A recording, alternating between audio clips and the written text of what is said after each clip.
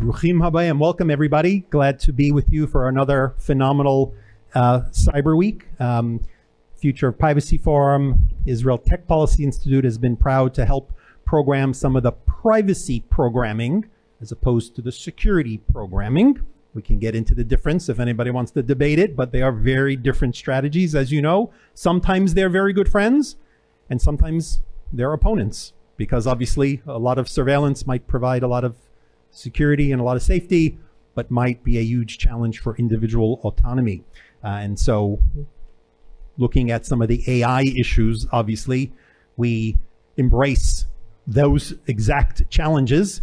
But we've got an audience and we've got an expert group of presenters who have been grappling with many of these issues for many years. Maybe they called it big data a few years ago. Maybe they had different terminology.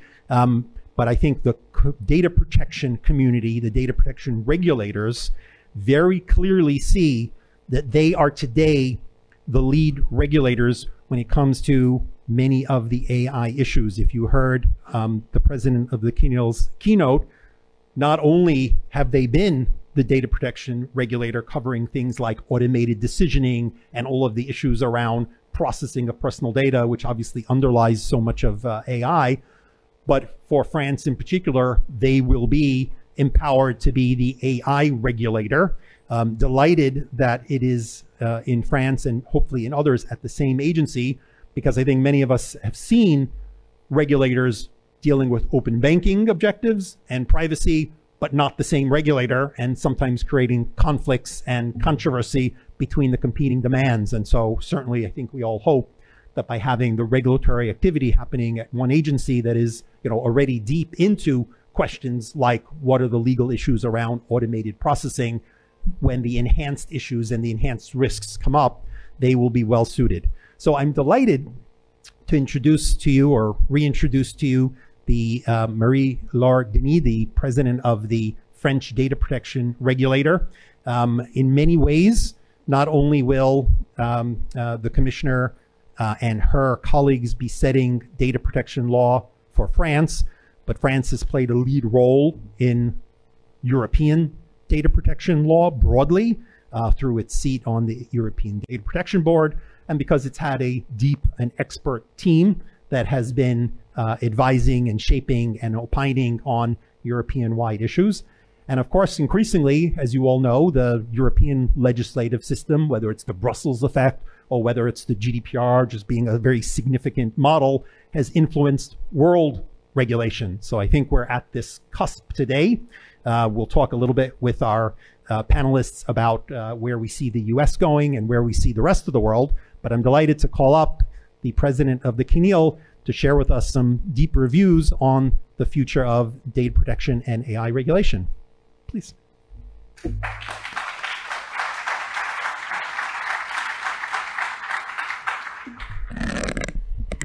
Thank you, Jules, for your kind words. Do you hear me? Yes? Okay. Dear colleagues, I'm honored to have been invited to speak at this event on intelligence, artificial intelligence governance, which intervenes in a shakeout moment for all of us with the launch of ChatGPT. The development of AI comes with significant challenges in the field of data protection and individual freedoms that the CNIL has been working to address for several years now. Since the publication in 2017 of its report on the ethical challenges of algorithms and artificial intelligence, the CNIL repeatedly pronounced on the issues raised by the new tools brought about by this new technology. In particular, generative artificial intelligence has been developing rapidly for several months, whether in the field of text and conversation via large language models, but also in those of imaging or speech. Those foundation models and the technological bricks that rely on them seem to already find many cases of application in a variety of sectors. Nevertheless, the understanding of their functioning, their possibilities, and their limitations, as well as the legal ethical and technical issues surrounding their development and use remain largely under debate. Considering that the protection of personal data is a major challenge for the design and the use of these tools, the CNIL has published an action plan on artificial intelligence, which aims, among other things, to frame the development of generative AI. Its implementation will rely in particular on the newly created Artificial Intelligence Department dedicated to these issues. With this action plan, we pursue 4 main objectives. The first one is to understand the functioning of AI systems and their impacts for people.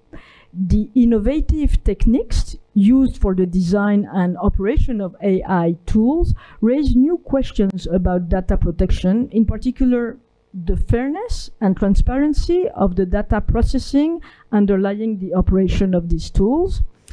Second question, the protection of publicly available data on the web regarding the use of scrapping of personal data for the design of tools. Third question, the protection of data transmitted by users when they use these tools, ranging from their collection via an interface to their possible reuse and processing through machine learning algorithms.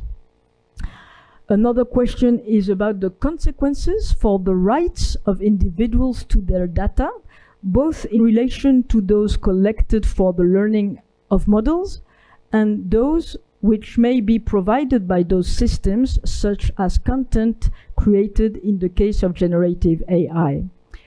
Another question is the protection against, I don't know how you say it in English exactly, the pronunciation, bias and bias. It's better like this. Okay, thank you. And discriminations.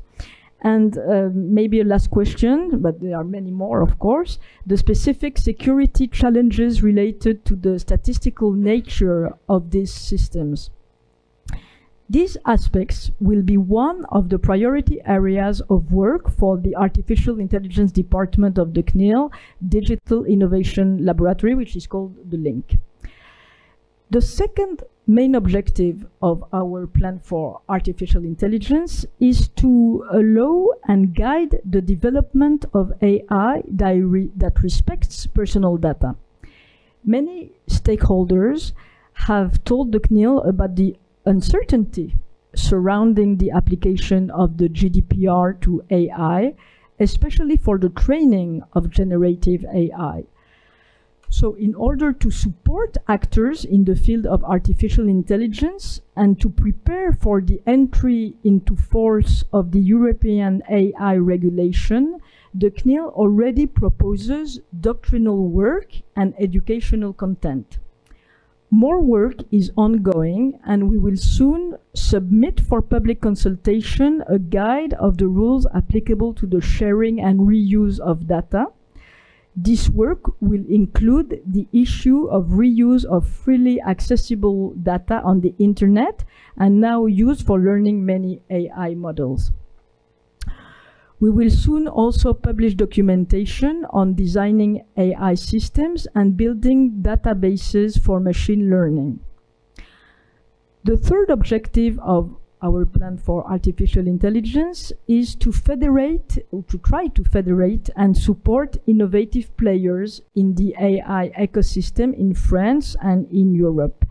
CNIL's AI regulation aims to bring out, promote and help prosper actors in a framework that is faithful to the values of protecting French and European fundamental rights and freedoms. This support, already undertaken, takes 3 forms. First of all, for the past 2 years, the CNIL has launched a sandbox program to support innovative projects and actors, which has led it to focus on AI-based projects. The sandboxes on health in 2021, on education in 2022, thus made it possible to provide tailored advice to innovative AI players in these areas. The CNIL will soon open a new call for projects for the edition 2023, which will concern in particular the use of artificial intelligence in the public sector, the relation with governments and collectivities and people. Another example of this support of actors is about a specific support program for providers of automated video surveillance that the CNIL launched in the context of the experimentation provided in the law on the Olympic and Paralympic Games that will be held in Paris in 2024. Finally, we opened this year a new enhanced support program to assist innovative companies in their compliance with the GDPR. The first winners of this reinforced accompaniment are innovative companies in the field of AI. More generally, the CNIL wishes to engage in a sustained dialogue with research teams, R&D centers and French companies developing or wishing to develop AI systems in a logic of compliance with personal data protection rules. Finally, our last objective is to develop our auditing capacity and control of AI systems. In order to monitor compliance, it is essential for the CNIL to develop a tool to audit the AI systems submitted to it, both ex ante and ex post. Our control action in 2023 will focus, or is focusing in particular, on compliance with the position of the use of augmented video surveillance that we published a year and a half ago about by public and private actors. Also, the use of artificial intelligence in the fight against fraud, for example, in the fight against social insurance fraud, in view of the challenges linked to the use of such algorithms. We will also investigate complaints lodged with the CNIL, and you may be aware that we have received 5 complaints against OpenAI in relation with ChatGPT, and we opened a control procedure. A dedicated working group has been set up within the European Data Protection Board, which gathers all the European CNILs, the member of the European Union data protection authorities, to ensure a coordinated approach to the European authorities. In that context, the CNIL will pay particular attention to what actors processing personal data in order to develop, train, or use artificial intelligence systems have developed in compliance with the basic requirements of European data protection law. Carry out a data protection impact assessment, DPIA, to document risks and take measures to reduce them. Take measures to inform people. Plan measures for the exercise of rights of persons adapted to this particular context. As you can see, CNIL, as well as other European DPAs, want to actively participate to the AI regulation that will be put in place in the next 5 to 10 years. We are ready to work with industry and academia and to input into the global dialogue the specificities that Europe requires. We will focus on the short time on data protection and privacy, and expect that regulation issues will broaden the near future, especially with the AI Act. Our experience shows that the protection of individuals is a key factor of trust for new technologies, and it is very important for policymakers and regulators to be able to combine this protection with the support to innovation in order to build sustainable and privacy-friendly AI systems. I commit to this ambitious yet reachable goal. I thank you for your attention and wish you an insightful debate, and thank you again for inviting me. Thank you.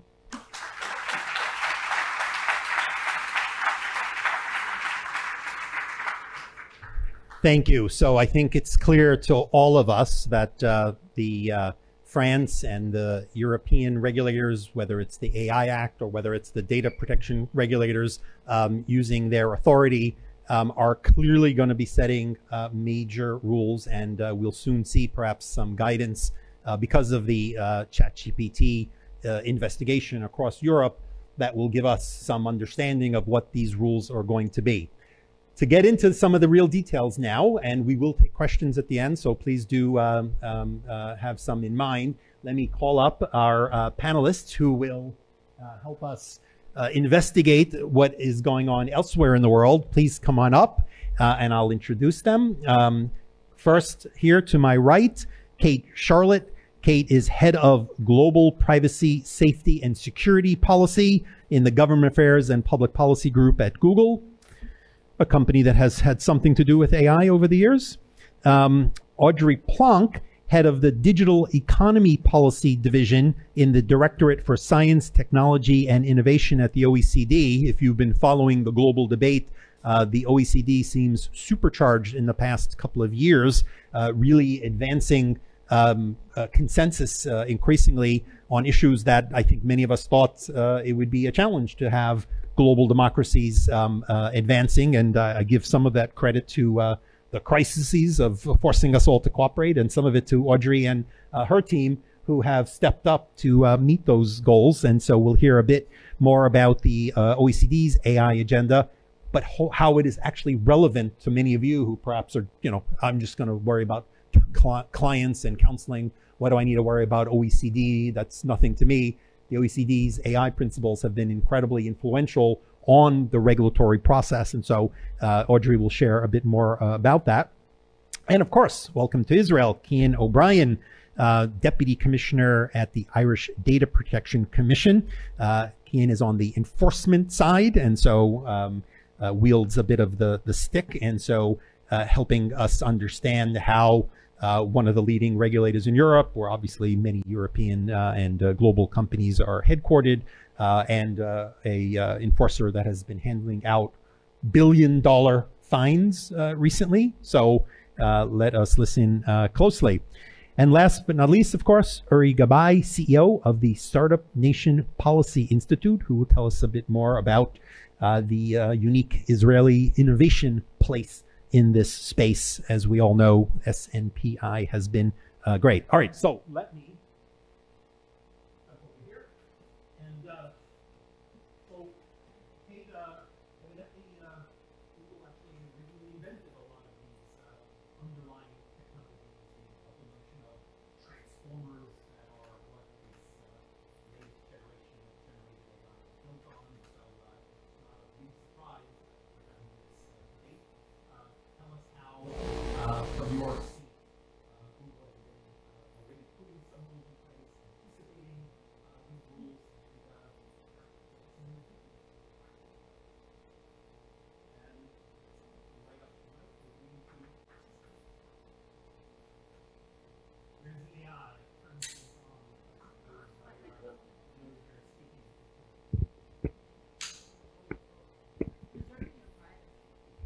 How are we doing now? All right, this is probably easier. First of all, thank you all so much for having me. Thank you, Jules, to the rest of the panel. So I think these issues aren't new. We have been thinking about AI governance and AI policies for years. If we think about all the AI that is built into our products, you all have been living those products for years, whether that's just routing and maps, spam detection, all of that is driven by AI. But we are in this new moment that has been driven by kind of the popular conversation around chatbots. We, as Google, have AI principles that we have had in place for years that have guided all of the development of our AI-related products, ranging from fairness to transparency, making sure that everything, making sure that everything is focused on a human-oriented approach. And one of those AI principles is privacy by design. So every product that we analyze through our AI governance model really has at its foundation privacy by design. So I think as you see Bard, if anybody has played around with our chatbot Bard, you're going to see the same principles of transparency, human-centered design, data minimization, guiding through that product and all of the products that we're going to be delivering in the future. Let me jump right in with a hard question, and then we'll go down the line. Children. We saw Italy immediately block ChatGPT. And one of the key issues, evidently, was that children could access it and ask it scary questions and get maybe dangerous responses. On one hand, if only the wealthy or only people with parents who can give them credit card consent and get them in to use this tool have access to it, then a lot of children and teens around the world won't have access. But on the other hand, it's a pretty powerful tool. And, do we want people saying, create a great plot for me to run away from home and never be captured by my parents, or who knows? I mean, we can imagine sort of scary use cases. Probably not a new issue. Obviously, other tools, search and others, raise these questions. But how do we think about whether children or younger teens should have access to these sorts of tools? Yeah, so I think there's a couple questions to unpack there. One is a broader question about age assurance, and that is not a new part of the conversation, right? There are various methods, and you all just released an infographic on this. There's various methods of ensuring the age of a user on an online service. And as with anything, they are appropriate to different risk levels. You might go for hard age verification with an ID when you're talking about a very high risk high risk service like adult services, or when there is a very low risk, then you might not need to go all the way to mobile driver's license, which has its own kind of trade-offs with privacy. So there's an age assurance question there, and then there's a question as it relates to generative AI. One of the products that we just announced recently at our developer conference, which is I/O, was using generative AI to use natural language to create a wallpaper out of emojis on your Android phone, right? That's a low risk kind of use of AI, right? There are going to be different risk use cases. But we're also part of a conversation, a really important conversation about how does generative AI connect to the world of child sexual abuse and exploitation material, right? So there's a spectrum of risk, and we need to be thinking very carefully about it. Now, our chatbot, Bard, is available only for over 18, but we also recognize there are going to be very important opportunities and use cases in the educational context or for teens. So we all have to think carefully with children's groups, with parents, with families about what the risks are and how we can take a risk-based approach to mitigations, understanding the different, the different levels of cognitive capability of children at different ages, which grow as they get older. As you're thinking about disinformation or hallucination of a chatbot, those are things that children at younger ages may not have the tools and may not be as equipped as adults to really understand what the differences are. So we're going to have to work really closely together with children's groups. Actually, we just announced FOSI, the Family Online Safety Institute, announced today some research that they're undertaking to understand how families are thinking about this in the context of kids. So I think it'll be an ongoing conversation. For many years, I had to tell my daughter stories about squirrels. This is what her interest was. And after like 60 or 70 stories about squirrels, I was out of squirrel stories. And I've seen parents of younger children using some of the generative AI to just give me a story about squirrels that includes a Star Trek theme. And it has been evidently a great relief. Unfortunately, too late for me. Well, Keen, you are already enforcing AI regulation to the extent that a good portion of GDPR deals with many of the relevant issues. So how is the Irish data protection regulator looking at all the drama around this latest wave of activity? Thanks, Jules. It's great to be here at Cyber Week. So as you mentioned, the GDPR naturally does apply to artificial intelligence systems where they process personal data. So that really is your first step as either a regulator or indeed as a controller or processor using AI systems, is to understand whether and how exactly your AI systems do process personal data. So the GDPR will apply differently depending on how your system goes about processing personal data. So for example, if you use personal data to train the AI system, that's one way in which the GDPR may apply. But similarly, if you use the model to make decisions or predictions about data subjects, even if those data subjects' personal data was not part of training the model, again, the GDPR will apply differently in that context. So once you've identified that the GDPR applies, by virtue of the fact that the AI system processes personal data, the full scale of principles of the GDPR then apply to that processing of personal data.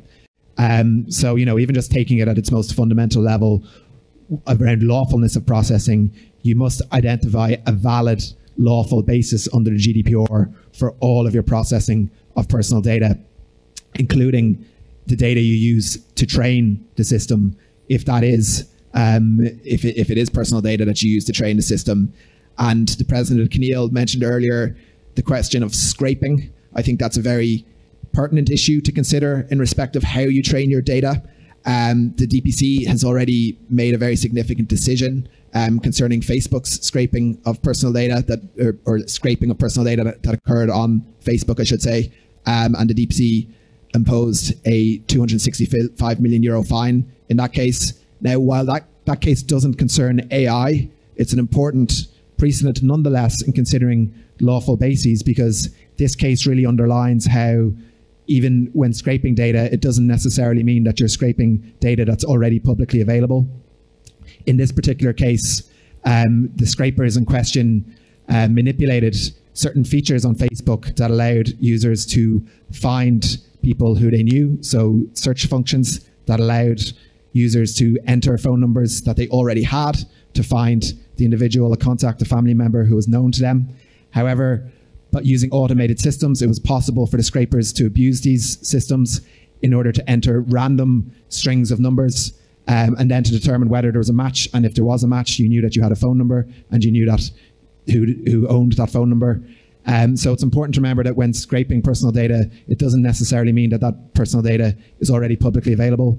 And certainly, even if you are scraping personal data, you have to have a lawful basis for that collection and use of personal data. I think, the general principles of GDPR beyond lawfulness will be very pertinent for AI as well. When you look at the transparency principle, all of the usual transparency requirements apply to your processing of AI. But really, what's perhaps different for AI in some respects is complying with the obligation to be transparent while letting data subjects know how AI might make decisions about them and what level of human involvement there is and how the results can be explained to data subjects.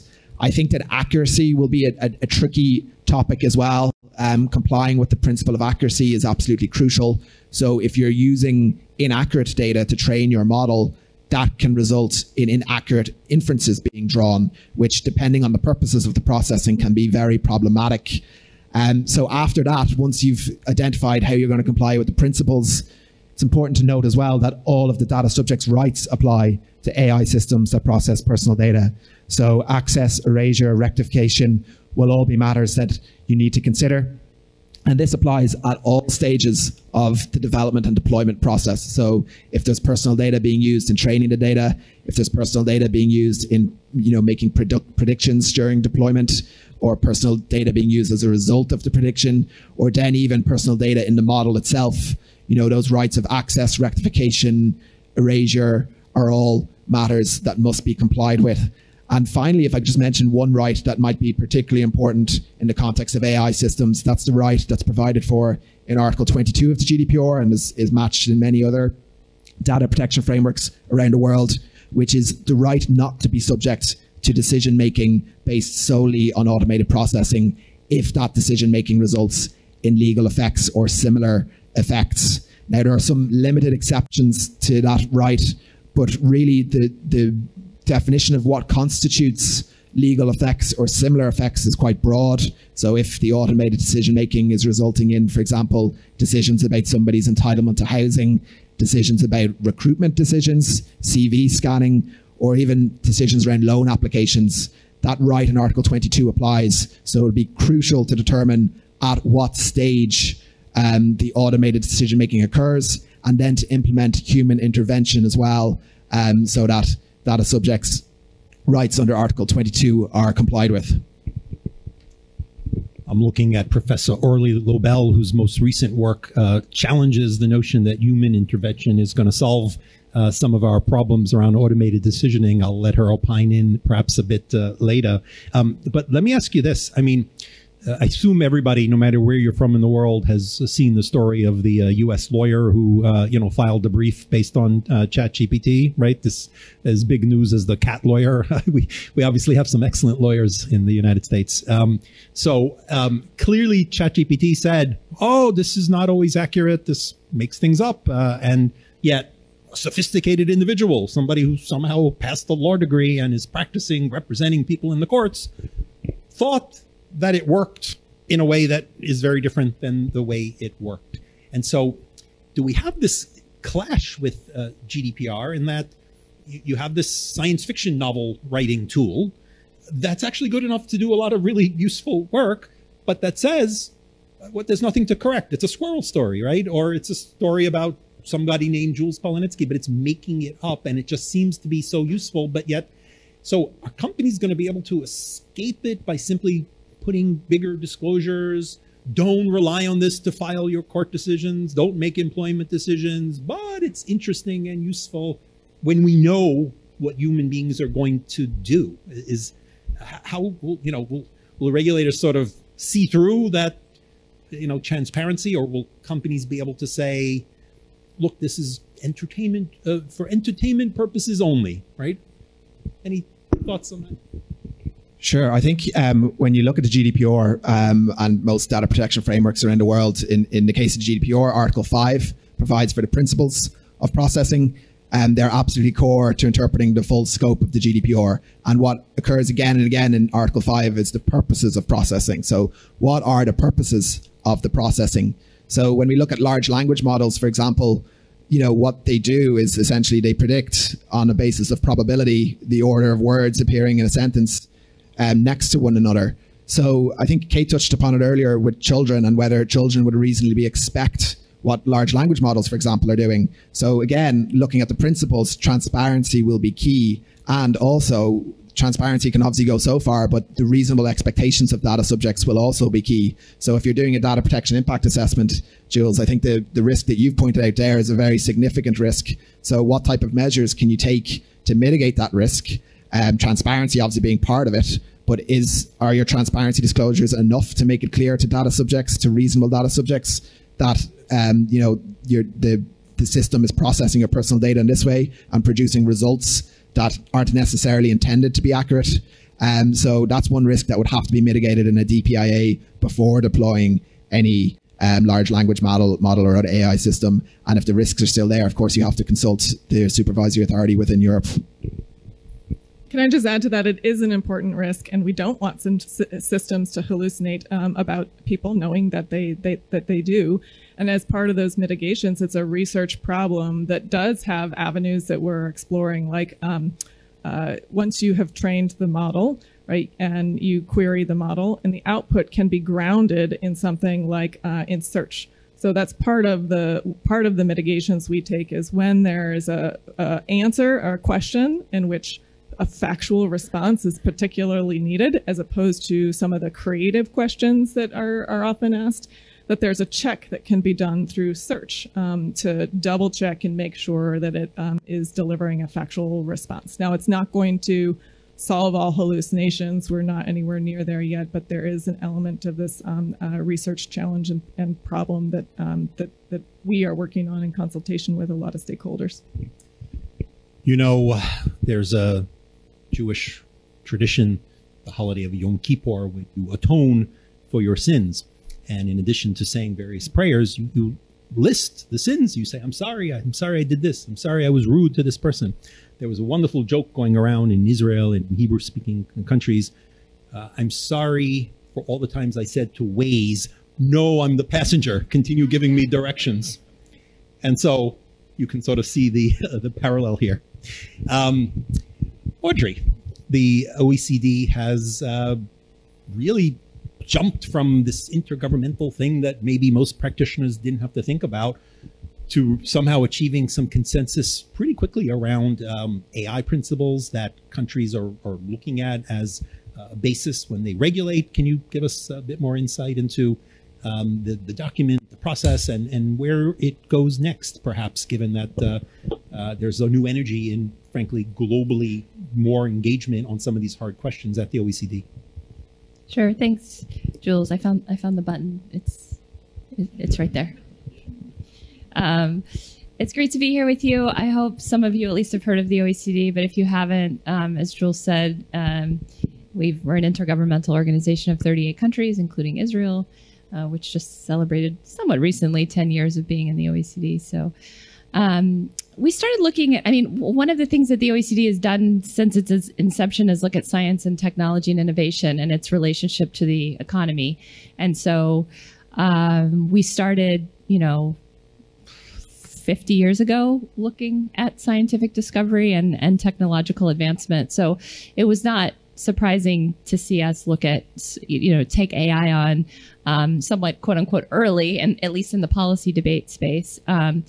We do that through a bunch of different ways, but part of our role is to sort of bring complex technical issues before policymakers so that they can start to engage with the broader community and understand the issues and eventually try to get, as Jules said, consensus on how to move forward. We mostly do what we call soft law. So we don't do many binding treaty sort of documents, but we do consensus-based sort of recommendations. So if you're all privacy people, you will know the OECD privacy guidelines. They've been around for a really long time, and they've been pretty instrumental in the development of privacy laws globally and not just within the OECD. So we could sort of see AI changing a lot, and that led us to bring a group of experts together in around the 2016, 2017 timeframe to set out principles. Some of this came out of the G20. There was some early political leadership that if you were listening, people, if you were connected at all to the industry, you could, I used to work at Intel. There was a lot of acquisition of AI companies. There's, lots of stuff was happening in the market. It wasn't surprising, that AI was going to become a big policy topic. So we got everybody together, and we eventually came up with a set of principles. They're the first intergovernmental standard to be adopted on AI. There's 5 values-based principles and 5 recommendations for policymakers. So the values-based principles talk about all the things you would expect: transparency, accountability, well-being, human-centeredness, and I'll talk a little bit more about why it matters. And then the policy recommendations part talks about things that government should do, policy action they should take to facilitate AI development and deployment in their country. So things like investment in research and development, and enabling policy environment, international cooperation. And so we got those done in record time. Intergovernmental stuff takes a long time to do, but I think it was actually before, right as I was coming into the OECD, but it took only about a year to negotiate those, which is pretty fast. So we immediately, after they were agreed, started building what we call the AI Observatory. And the purpose of the AI Observatory is, you guessed it, observe how the principles are developing and being implemented in countries. And of course, this was before quote unquote generative AI, but a big thing that we were trying to understand is what policy actions are countries taking, and what effects are they having. And I won't go on at length because I know Jules has other questions, but you can go to OECD.ai and you can see what we sort of put behind the principles. And I think the biggest reason that they've become, to answer Jules's direct question of how do we go from sort of a sleepy organization where you may not have had to pay too much attention to one of the leading on AI, it was because we really started to put evidence, quantitative, qualitative evidence underneath the principles to help understand what was happening in the market. We look at patents, we look at jobs, we look at skills, we look at countries' policy approaches. And, we were working on a paper on large language models a year before ChatGPT hit the market. So we've been able to be a little bit ahead and as a result, somewhat keep policymakers informed. That's always a challenge. And then I guess lastly, one of the roles that we've played is to help harmonize as much as possible definitions and methodologies between different legislative approaches across the OECD. So you'll probably know that the EU AI Act has adopted the OECD's definition of AI, which was something we worked really hard on back in 2017, 2018 to define.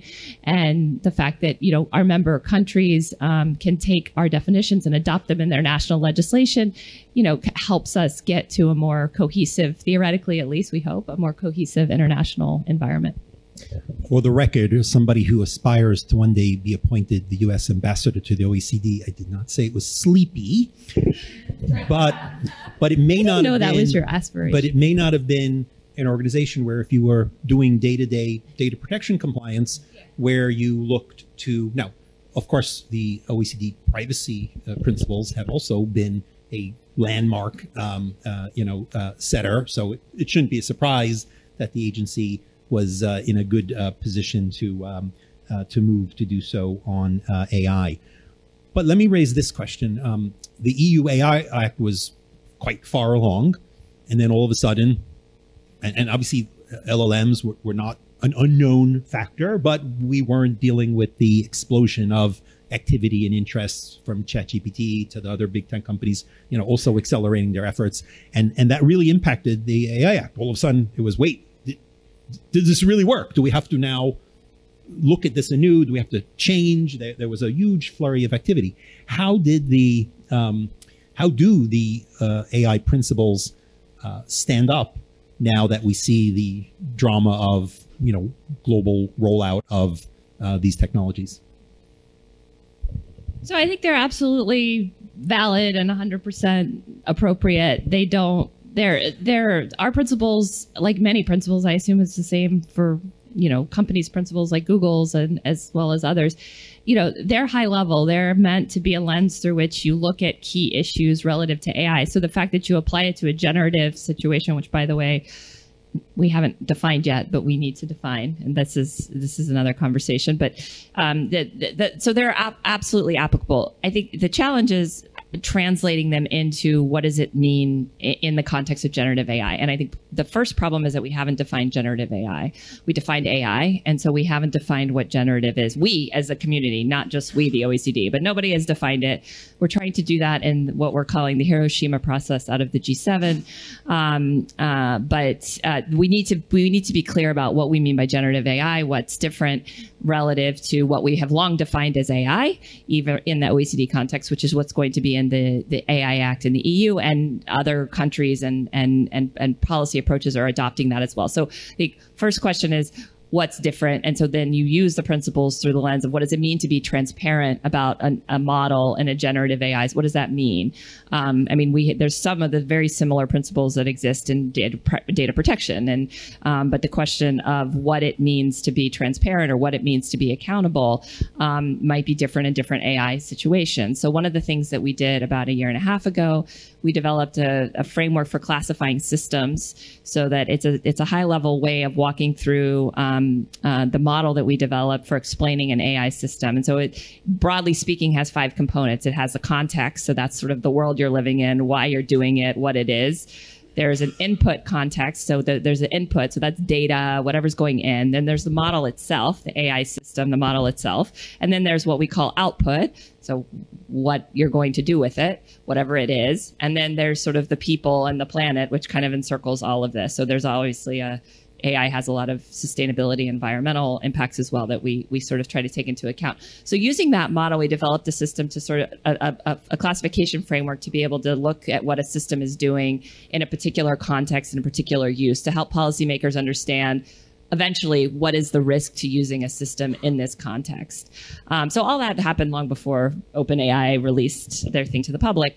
But I guess my point is these are tools that are based on longstanding notions of what does it mean to manage risk? How do you understand risk? And so we have to take all that and apply it. And so the AI principles, I think, work very well in that case. We're thinking about things like, should we develop guidance specific to their implementation in generative AI context? And I think that is a good question, but we still have to define generative AI. Uri, when Future Privacy Forum opened our Israel Tech Policy Institute a number of years ago, and great to see a number of the staff here, Rivki and Michal and Limor, people said Israeli startups don't care about policy in Israel. They're looking at the world. They're looking at the U.S., Europe. They're not worried about local regulation.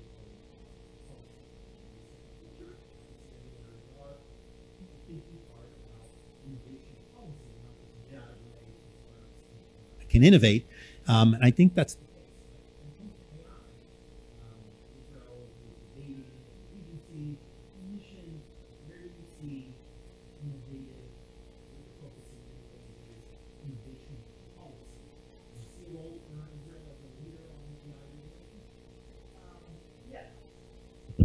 Okay.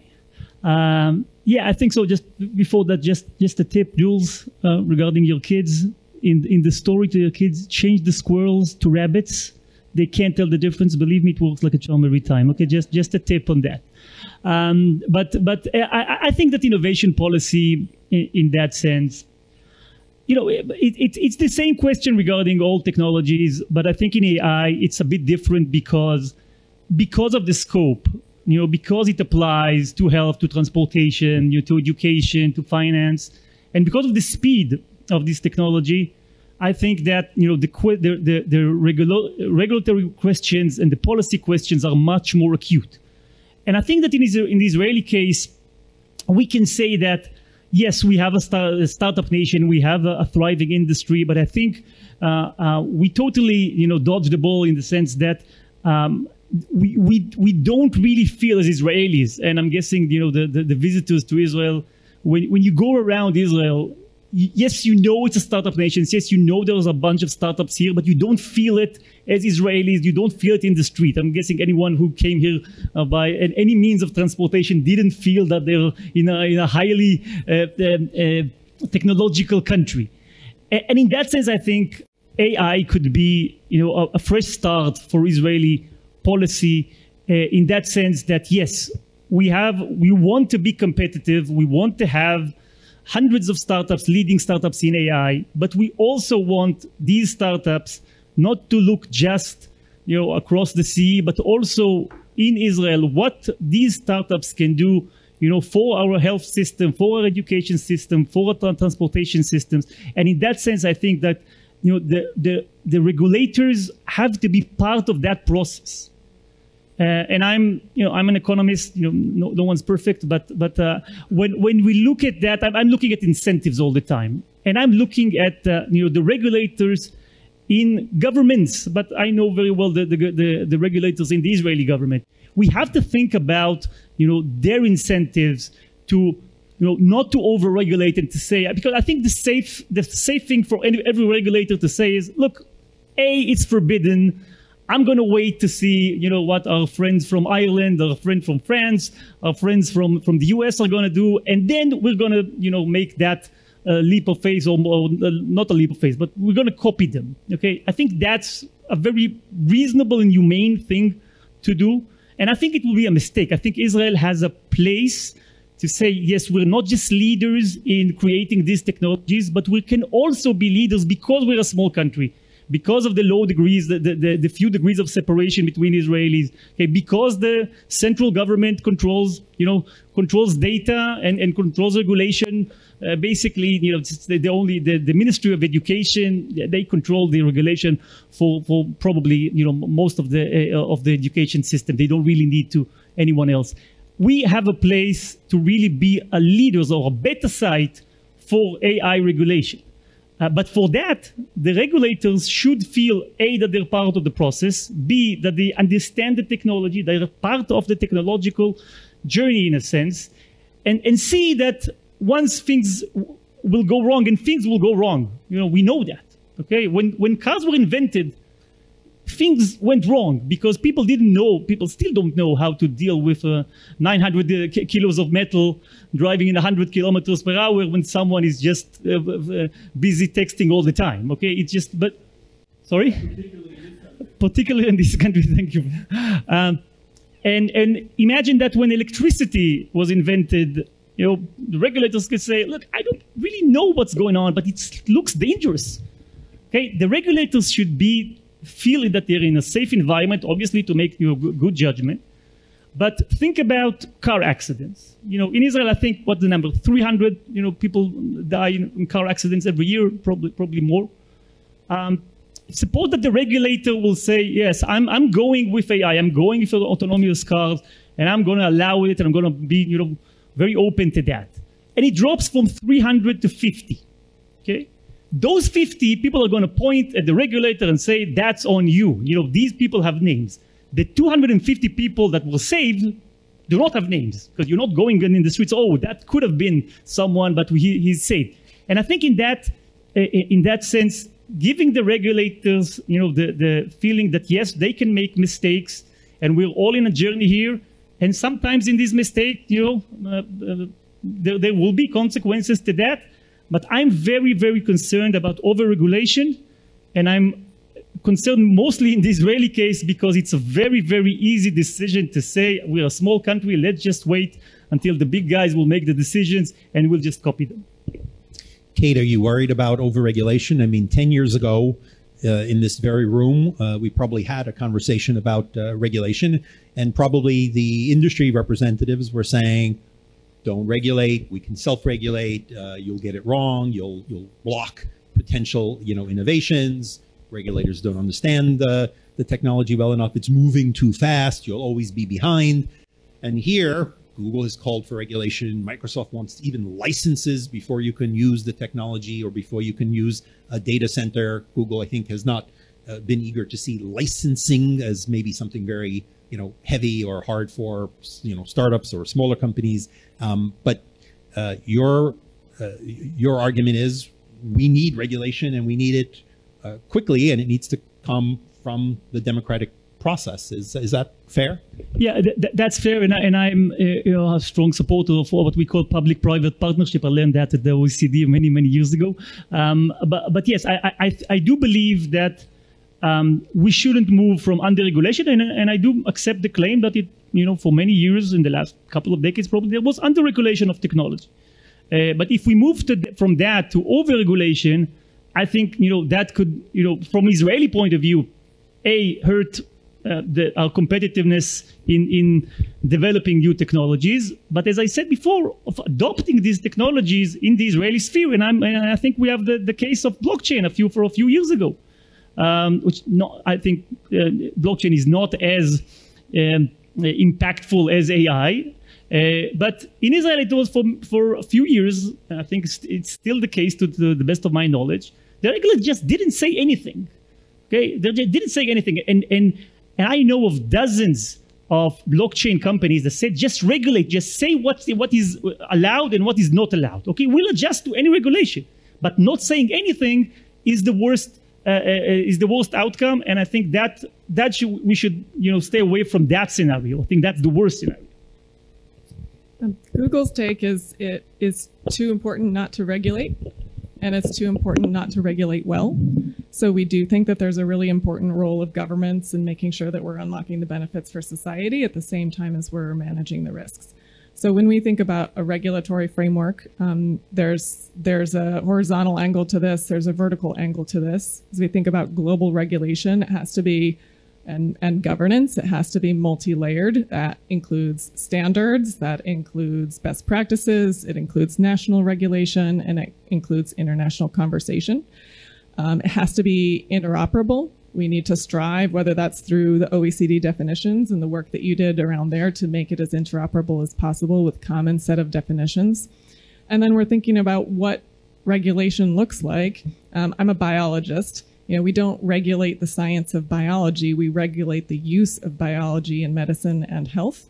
And so a similar, it's not the perfect analogy, but I also think that way in the context of AI, there are going to be very specific sectoral contexts in which AI is deployed in medicine, in the legal field, in energy, departments of energy.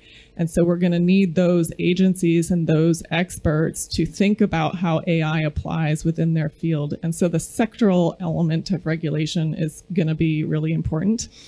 And then I think when it's two other really important criteria are risk-based, which we all talk about in the privacy world. But again, the AI-driven emoji wallpaper is just different than deepfakes, and we need to have the flexibility as a community, as an industry, as governments to ensure that the appropriate mitigations apply to the different levels of risk.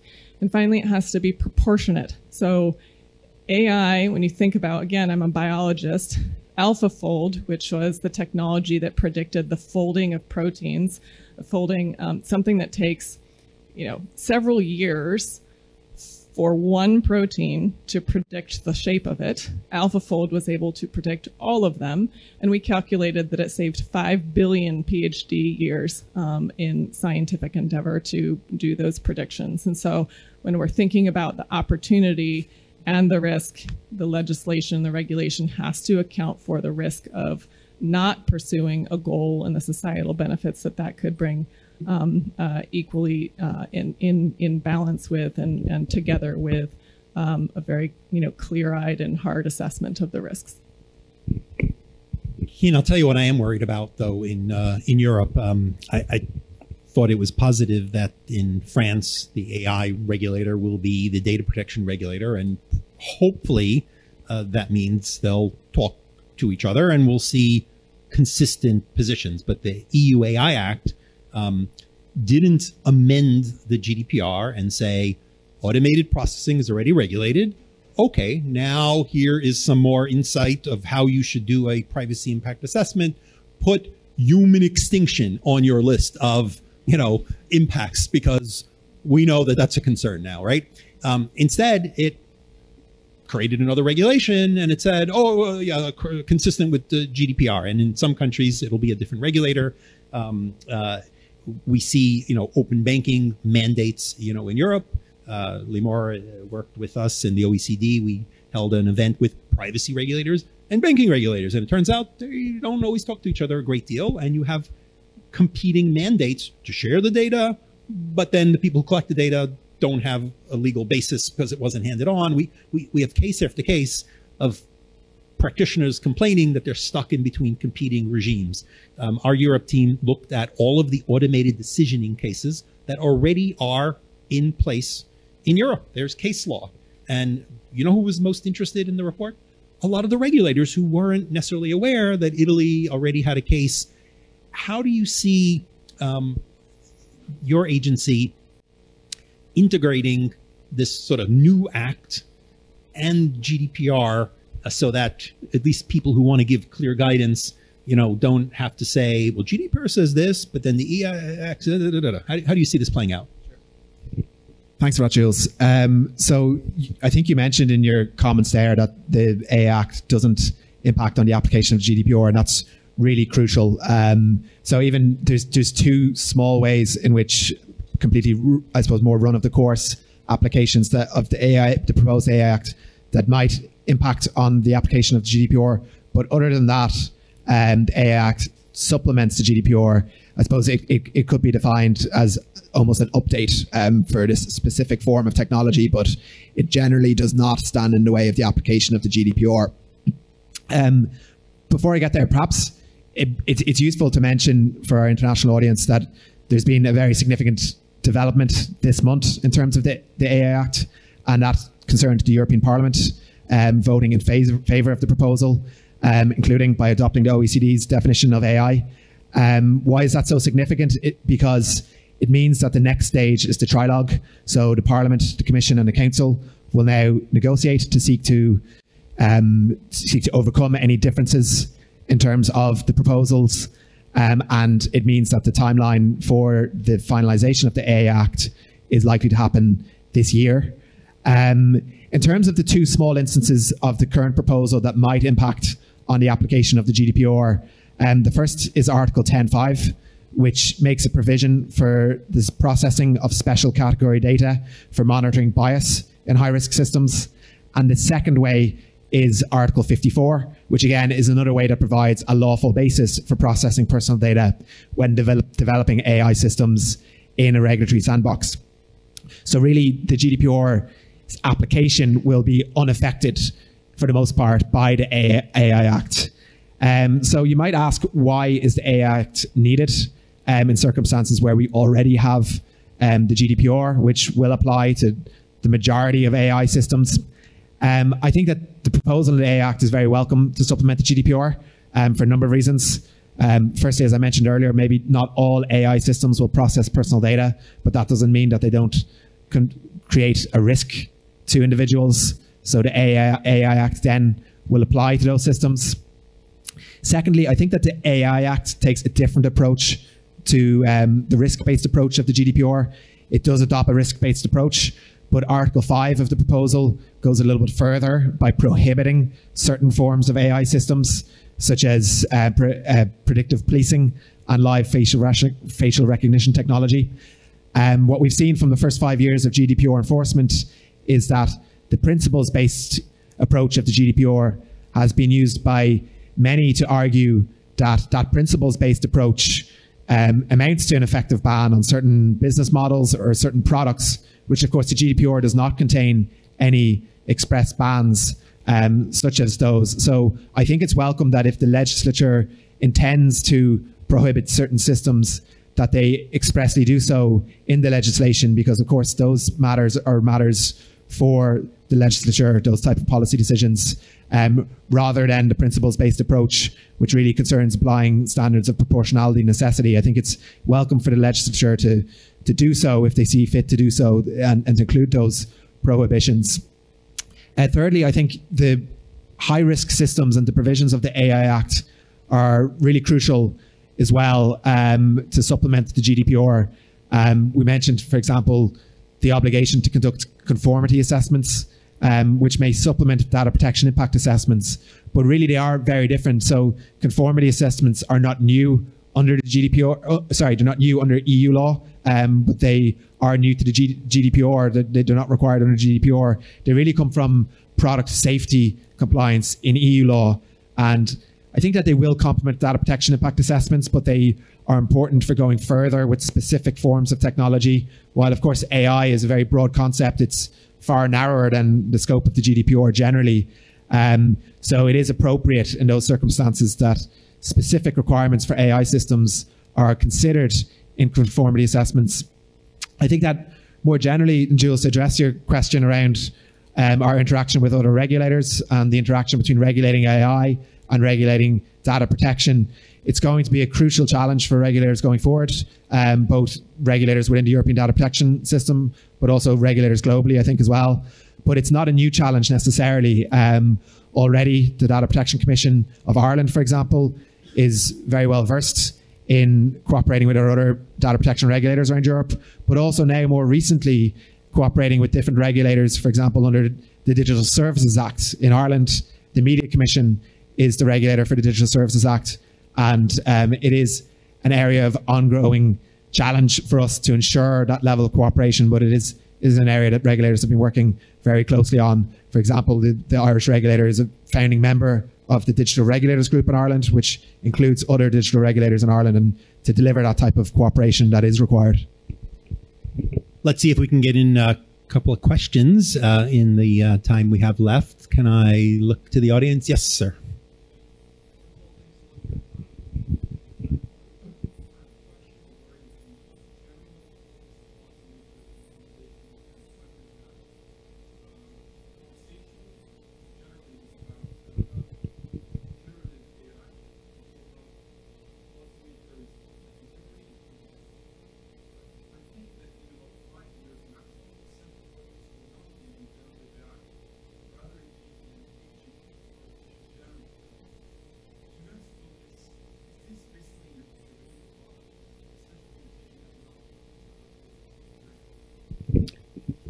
Who's thinking about AGI? We are.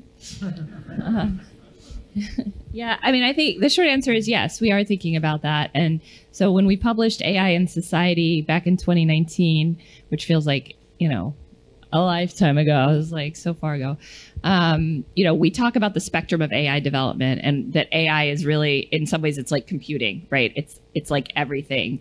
And so there's artificial general intelligence on one end, and there's, computer vision, and there's machine learning, and there's robotics. These are all disciplines within AI. And so in some ways, I mean, one of the, not to give you, so the short answer is yes, not to give you an overly bureaucratic answer, but just to say that one of the things built into our process at the OECD is a constant review of our instruments to see if they're continuing to be fit for purpose. So that's a process we're starting right now for the AI principles that are 4 years old. Normally we do it around 5 years, but who's counting? Everything's moving fast. We have to move as fast if we can, which is really hard in policy. So I think one of the questions we're asking ourselves now as we embark on the review of the AI principles is, does AGI change anything in do we need a different principle? Is it different now? And so, yes, we are thinking about it. We've been thinking about it. I think we thought when we developed the principles themselves that they apply to any kind of, and arguably any kind of emerging technology, but I'll put that aside lest I get myself in trouble. But the principles and the concepts that are there are going to apply across the board. But I think then the question becomes, as we look at AGI and we start to try to understand how close we are, what other tools do we need to supplement it? I'll suggest that Jan LeCun, who has argued that generative AI and LLMs are an off-ramp on the path to AGI, may have an interesting point because of the nature of the technology. Kate, did you have a comment on AGI? Has Google developed AGI? No. There was an employee who thought it would, but we all disagreed with him. Yeah, I mean, it's funny because I think you see half of folks, talk about large language models as just souped up statistical tools, right? Not a big deal. And then you have another set of folks who's worried about, existential threats from AGI. And I think there's there's a range of concerns, right? And I think we would never dismiss any concern, right? And 2 years from now, we could be stuck again. 2 years from now, we could be accelerating on a really fast path. We don't really even know right now which one that's going to be. But part of what is very encouraging in some ways is just how much we're talking about it and how many really thoughtful people are thinking about that question. And that's what I think encourages us about the work that's necessary to look at the whole range of risks, to small to large. Take one quick question. The lady in the back in the red. Loud.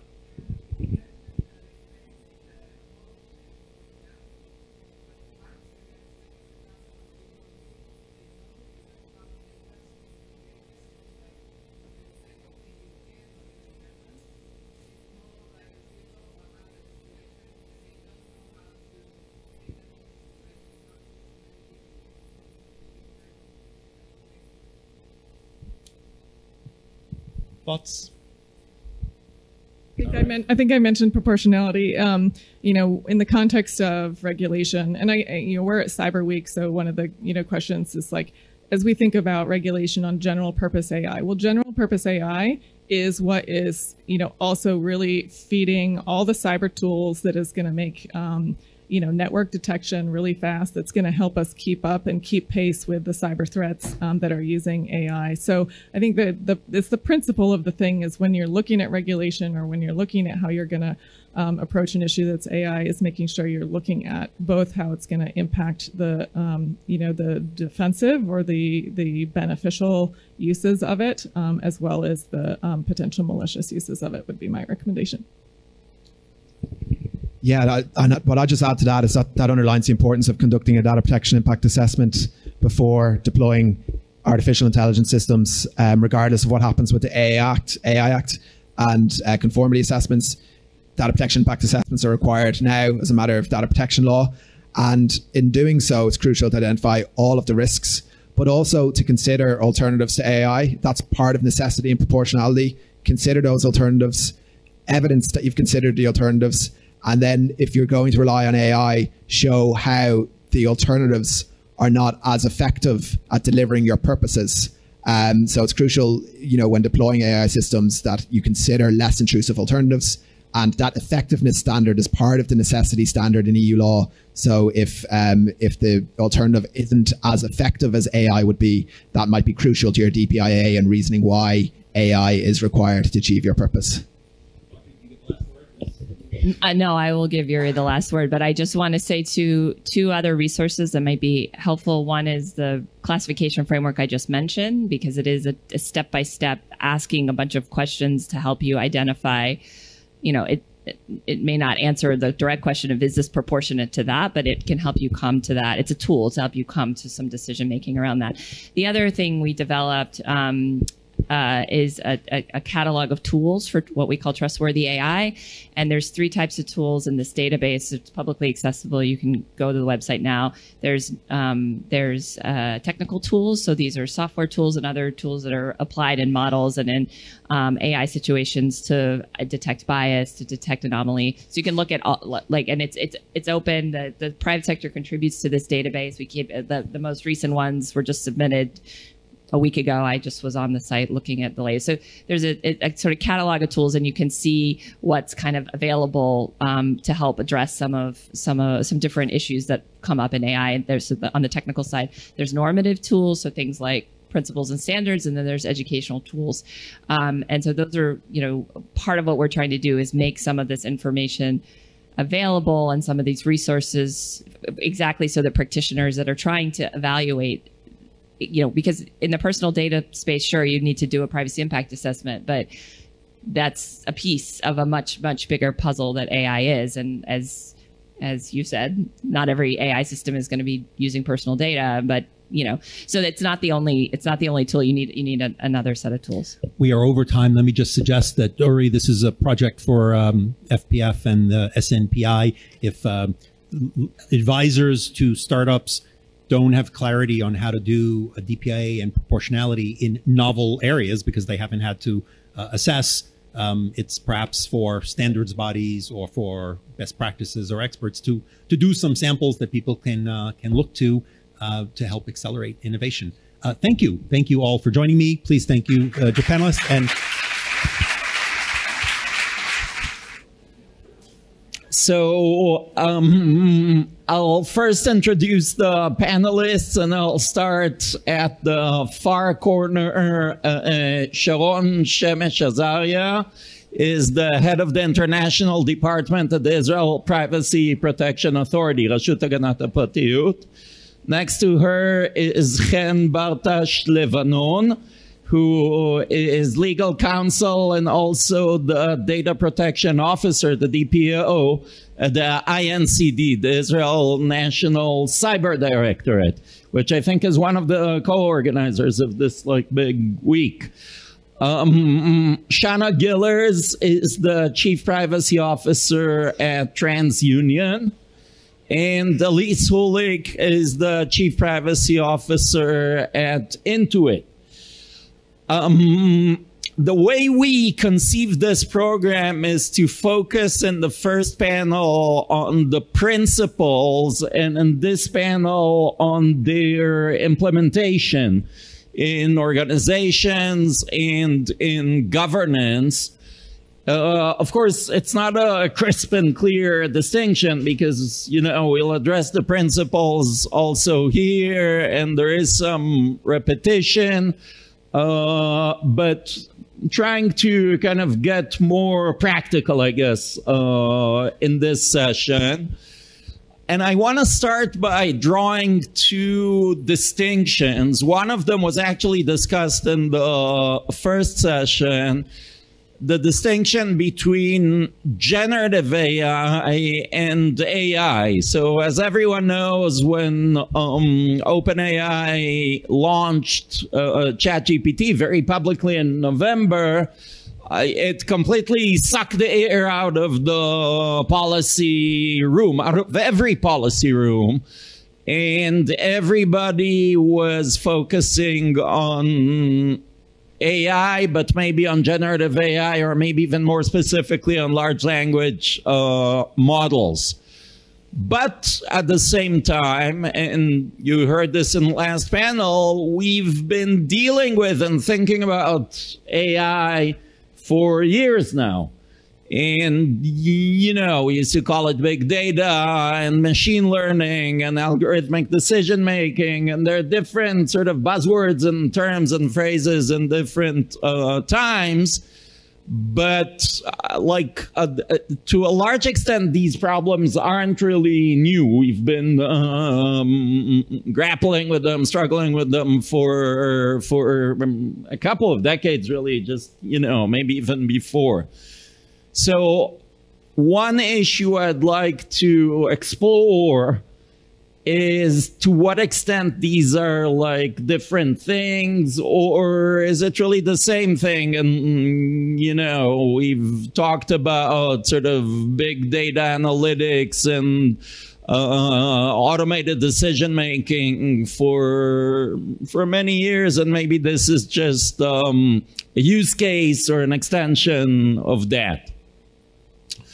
The other distinction I'd like to explore concerns the type of companies that we're talking about. I'll let Shana and Elise present their companies, because some people in the audience might not know TransUnion and Intuit, although they're giant companies.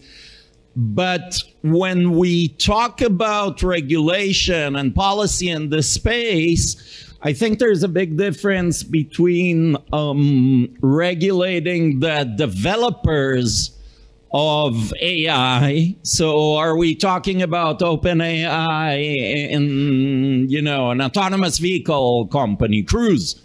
Their product is the AI. Actually, the EU AI Act does draw the distinction between developers and users. Those are the terms there. Or are we talking about a company that is taking an AI component and integrating it into a bigger suite of products? So they're going to offer AI now as part of their bigger sort of product suite. And think about Microsoft, for example. Of course, they're big investors in OpenAI. But they also have, Microsoft Azure and Office, and they're now going to offer an AI as part of that, Salesforce. Companies you wouldn't think of necessarily as AI companies. And the third sort of tier is companies that are just using an AI tool in an enterprise context. And I think to a large extent, everyone is in that tier, because even if you prohibit employees from using AI, as we've heard some major companies do or did, they're going to use it anyways, right? It's like prohibiting use of Google search. Like, people will search. So people are going to use generative AI and ChatGPT and different AI tools, even if it's prohibited. But how can companies, enterprises allow, or even incentivize use of these tools without losing corporate property and trade secrets and IP and, opening the door to all kinds of mischief? So with that introduction, I'll turn first to Sharon And I'll ask you from a regulator perspective, how do you think about these distinctions?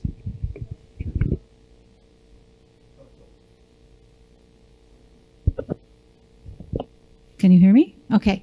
So first of all, good afternoon, everyone. And Omer, thank you so much for inviting me to speak here in this panel.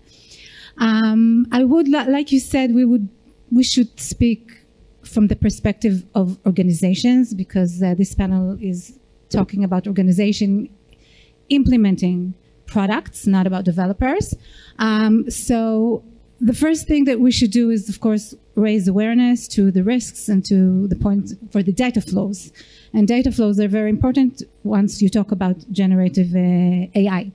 So again, when we talk, I'm not talking now like with professional data protections, but I'm talking to organizations that we would like to raise awareness to. So first of all, organizations should keep in mind that AI is a technology that thrives on vast amounts of data through the entire life cycle of the system, starting from the development stage, training the algorithm, testing input data that is fed into the system in order to make it decisions, and the output data of the system. Now, this is very important for our discussion. In some cases of generative AI, input data that we as businesses, consumers, put into the system is again served as training data to the algorithm, the system. We use it, but sometimes we're not aware of the fact that the data that we're feeding into the system is being used to train the system, and that means that it's also being shared, and it's also creating risk for data breaches and leakage of data. Okay, this is something that most people are not aware of, organizations are not aware of. So this is something that, first of all, we should keep in mind. There was this case of a doctor using ChatGPT, and he wanted to generate letters to his clients, so he put into the system health data of his clients, which is, of course, very sensitive data. So again, awareness is, I think, the first thing that we should, the first step in implementing data protection. Additionally, like Omer said, many times the system is integrated with other systems within the organization, and sometimes the data is shared within the organization or outside of the organization, and all of those data flows again create risks for data. So we should keep in mind the data flows within the organization and outside the organization. Many times the data fed to the system is, of course, personal data, and therefore organizations need to make sure that the data handling complies with the privacy protection law and regulations. Because again, this doctor that used ChatGPT and put inside health data of consumers, probably being unaware of he was probably unaware of the fact that he was incompliant with the Data Protection Act of his country. So when we talk about implementing data protection, that of course applies to the whole life cycle of the data, including the stage of collection, storage, usage, processing, sharing, and deletion. And again, sharing is a key word here because it's shared inside the organization and outside. Now, talking about AI generally, we can say, and we've already heard in some panels today, and this is a long time discussion. AI can challenge the basic principles of data protection, and therefore it's important to outline the risks for data and possible means to mitigate them. So first of all, and I think that's the downside of being the last regulator to speak today, because my colleagues, first of all, President Denise from CNIL and Kian O'Brien from the DPA of Ireland, we talked about the risks or the principles that apply on data protection in terms of privacy. So first of all, you need a legal basis to process the personal data. You have a purpose limitation, and that means that you should stick to the purpose for which you collected the data. And if you want to use the data for any other purposes, you need a legal basis, or you need to receive the consent of the individual from which you collected the data. Lack of transparency in our Privacy Protection Act. There is an obligation for transparency, and that means that you need to notify data subjects about the fact that you're collecting data, what type of data, the purposes for which you're collecting the data, the usages, third parties which will receive the data. And when we're talking about AI, the way the machine works, the way you make the decisions, and again, what it is used for. Knowing the logic of the system can assist data subjects to contest the decision made about them and enhance their control over the data. Transparency also assists data subjects to exercise the rights such as deletion and correction of inaccurate data, or to mitigate biased decisions which are based on unrepresentative or uncompleted data. But the problem with AI is that sometimes we encounter the black box problem, which makes it hard to explain the decision. And additionally, many times users are not aware of the fact that the data is being reused to train the algorithm. So again, you know, what characterizes ChatGPT, for example, is the fact that we are not aware of the fact that the data that we as an organization feed it is personal data and it's being reused and shared. Another important principle is consent, and lack of transparency, again, can reflect on the consent, because if you're not aware of how the system is used and how our data is used, then again, we can't really give informed consent. Another problem is re-identification. AI integrates data from many sources, thus increasing the probability of re-identification. And that means that even if we're using data that we are thinking is not personal data, sometimes there is a risk that it is identifiable. Data minimization is a very important key principle in data protection. And again, AI thrives on mass amounts of data, so it contradicts the obligation for data minimization. Accuracy accuracy is another important principle, but sometimes training data is incorrect or unrepresentative, and then it can lead to wrong or biased decisions. And data security, of course, is another aspect which we should address, and we should be mindful of how the system is built. What are the relevant data breaches that might occur? And another important breach is data poisoning, and that means that the data that we feed into the system might be poisoned or fed with the wrong information, and there it destructs our system and decisions. So in order to combat the risks or mitigate the risks, we have, of course, tools which are written in our Act and our regulations. So we'll start with the accountability. Accountability is, of course, the first thing that will help us mitigate any risk in our organization. So in terms of data protection, we would strongly advise to conduct a privacy impact assessment in your organization. That means mapping the types of personal data held by the organization that the systems might use. And that includes, of course, clients' data, employees' data. Assess the sensitivity of the data, map who has access to the data in the organization, who needs to access the system to conduct their tasks, try to identify point of data sharing to secure them, and try to identify risks for data leakage. Another thing that I could include in the accountability principle is training employees who have access to personal data. Explain to them how the system works. Data that is fed to the system may be used to train the data, thus creating data sharing, and might find its way back as input data, which infringes privacy. Again, your employees need to know that. Black systems that may infringe, Omer talked about it. There are some major companies who realize the danger, the risks of generative AI, and therefore they, for example, ban the use of generative AI. So first of all, black system that may infringe data or limit access to only trained workers. First of all, trained workers and workers that need access to those systems to perform their tasks. And of course, teach them about data protection and their obligations according to data protection laws and regulations. If you're... Sure. We can unpack this toolbox during the panel. I suggest we... let the other panelists also weigh in. So let's close. Okay, so I'll just close by try to find, for example, you said you purchased your systems.